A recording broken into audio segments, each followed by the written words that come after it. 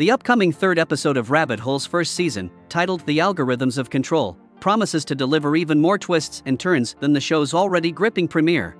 As we saw in the previous episode, John Weir is on a mission to prove his innocence and find out who framed him for murder. With the authenticator in hand, John is finally on the right track to uncovering the mysteries surrounding Valence's death. However, as the title suggests, the algorithms of control could also imply that there are larger forces at play, manipulating the situation and controlling the characters.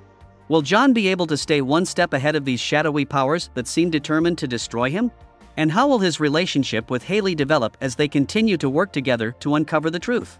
This episode is particularly important as it could reveal more about the motives of those behind the conspiracy to frame John.